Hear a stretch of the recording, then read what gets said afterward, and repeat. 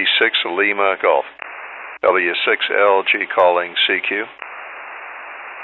Hello, CQ calling CQ.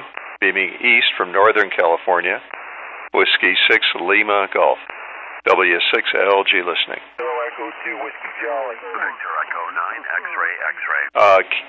Okay, Victor Echo 9 X-ray X-ray W6LG. Good evening. My name is Jim. I'm in California. You're 5x9. Over. Hi, Jim. You've a great signal up here. You're 5.9 plus. My name is Don, and I'm located in a little place called Dunlop in the northeastern part of the province. I'm right on the Atlantic Ocean. And just wanted to pop in and say hello. You have a lovely signal. You're very loud here. And you're K3 sound super. W6LG, this is VE9XX. Okay, turned an antenna towards you. You're 40 over now, so you're getting out well. You know, my guess is that it's about 2 hops from my place to yours, and we probably are just right with respect to where the sun is. Anyway, yeah, you're plenty strong. Don, give me again, what are you running there for an antenna? Just an old KT-34 at about 80 feet. Okay. Is it the XA? No, just the KT-34. Okay. I helped a neighbor put one of those together once, and I said I would never do it again. Boy, there were a lot of parts and pieces to that antenna. Over.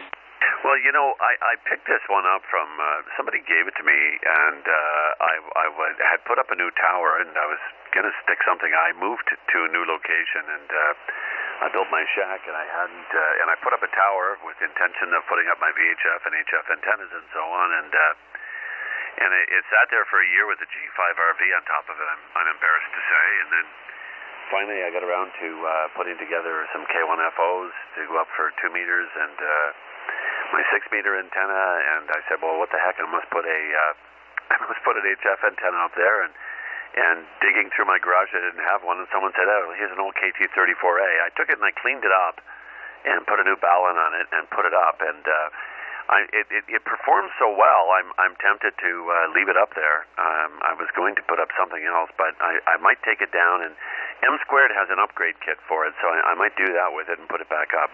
It's old, it's kind of ugly, and I agree with you.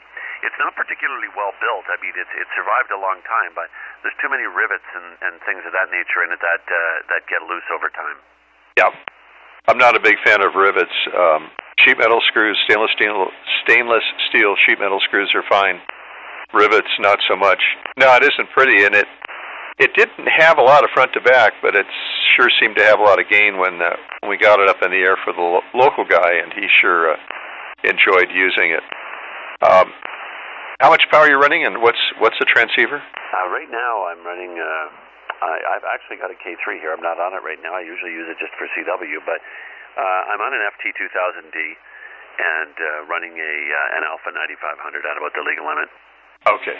Yeah, that's all first-class stuff. The 2000 is a great transceiver.